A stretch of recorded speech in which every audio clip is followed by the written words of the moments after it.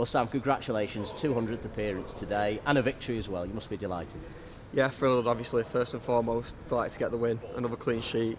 That's 3 on the bounce in the cup, 2 games away from Wembley, so thrilled for the team. I thought it was a really good performance, and fair play to Cheshunt as well, because they stuck in it and gave us a good game, and credit to the fans as well. And then to get 200 games is an extremely proud moment for myself and my family. It's gone very quickly, but I've loved every single minute, and I'm just really great sense of pride, and to top it off with a win was nice. You're always quite vocal on the pitch anyway, but with the armband today, I noticed you having a pop at 1 or 2, and you were quite vocal this afternoon. You obviously enjoyed that role. Yeah, again, it's an honour to captain this football club, and really thankful to the gaffer and Hogs, who had a chat before the game and came in and said, we'd like to wear the armband, and that really did mean a lot to me. And like you say, it's just in my nature to be like that anyway, but to wear the armband, it does give you that little boost and that that sense of responsibility that you've got to lead. And there's some young lads that played today. I thought some of the young lads were outstanding. Credit to them, the lad that made his debut, Cody. And just to help them out and do my part for the team, and just to lead where I can, and it's in my nature to be like that anyway, but a really proud moment that I'll cherish.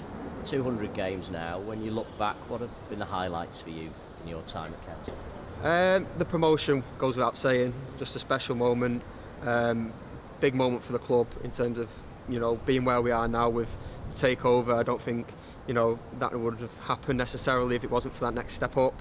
The FA Cup moments at Bolton and West Ham, the playoffs. There's been a lot of highs, and just to sort of see the natural improvement every single season. The sixth season now, and every time we've improved our league position, and with that you can see how the club has come on in that time, and that was my aim when I first started.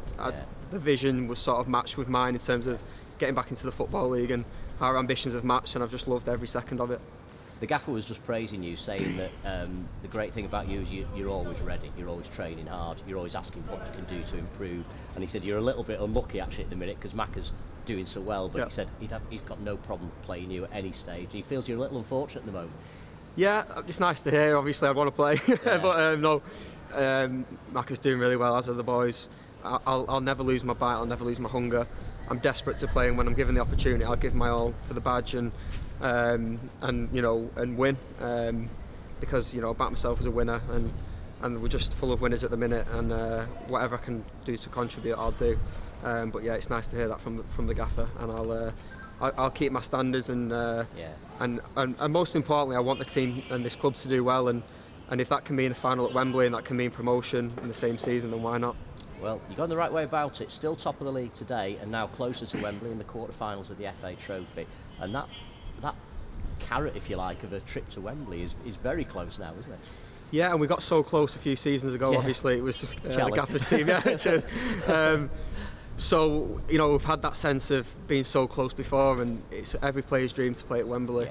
I've been there supporting, England, a few others, so it's a massive dream of ours, so it's a huge incentive. And I've said before in previous interviews that both can go hand in hand, and we're seeing that at the minute, because we're on an unbelievable run, and it shows the strength that we've got. And like I said, I think anyone can fit into that 11 and do just as well, so no, both can go hand in hand, and I see no reason why both can't happen. 200 games, a win today. Well done, Sam. Cheers, John. Thank you.